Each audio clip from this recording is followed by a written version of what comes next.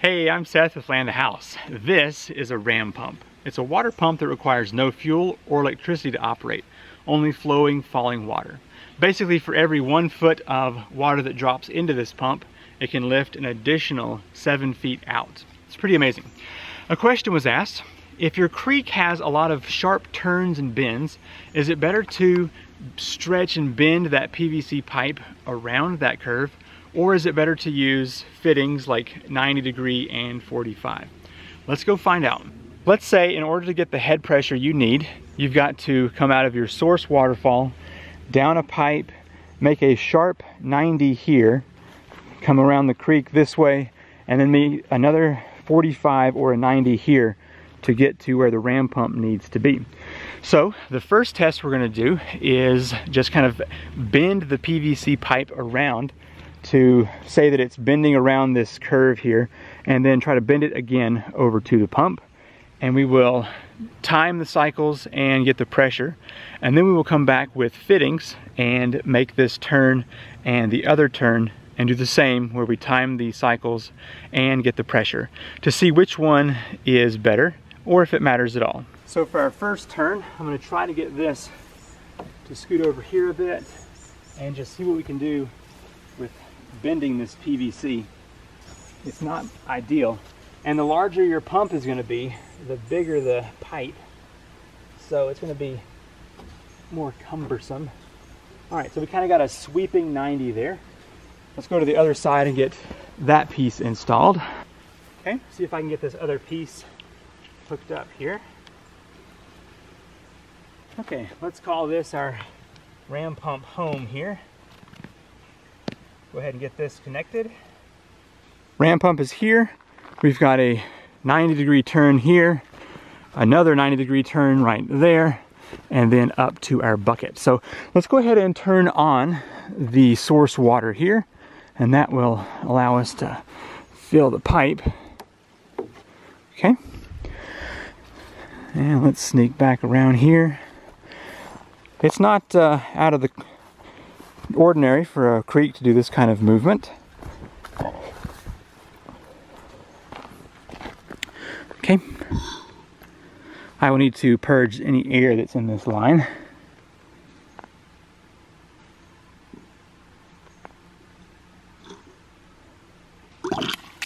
Okay.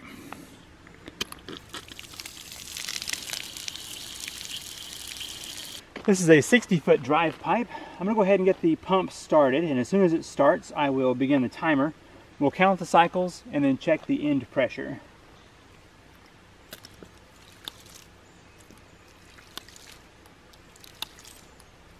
Two, 3, 4, 5. We'll do this for 1 minute.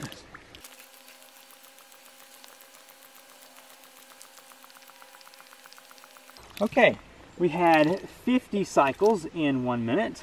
And the pressure has gotten up to 56 PSI right there. Very nice. Now, let's reset this test and purge the pressure out. Okay. Now, let's go ahead and put in our 90s to see how well that's going to perform with this pump.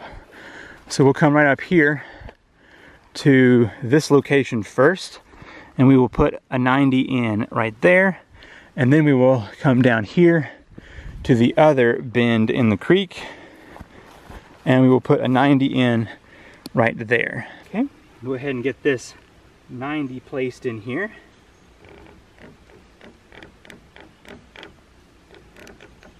Two hours later. Oh yeah. Whew.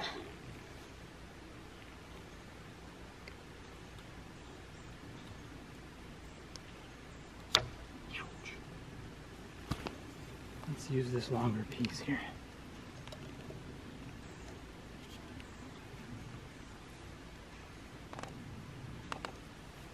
Hope this one comes out easier. Nope. Man, this pipe. No PVC cement required, huh? Either that or I've got the quarantine body and don't have the strength to get this open. Okay, there we go. Water comes down source bucket like it did before. 20-foot piece of pipe, makes a 90-degree right there.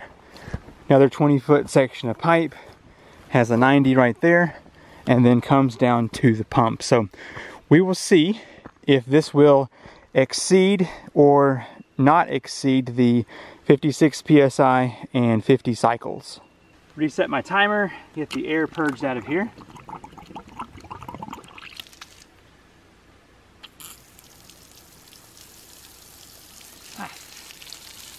Almost got you wet on that one.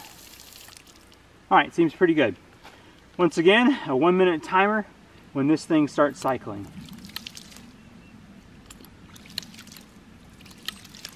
3, 4, 5, 6, 7, 8. Whoops. That means there's air in the system. We're gonna have to restart our test. Okay, it took a while, but I got the air purged out of that line. Let's go ahead and reset this.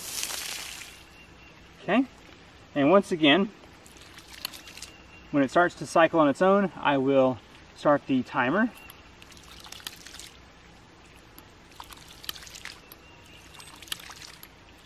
Three, 4, 5, 6, 7.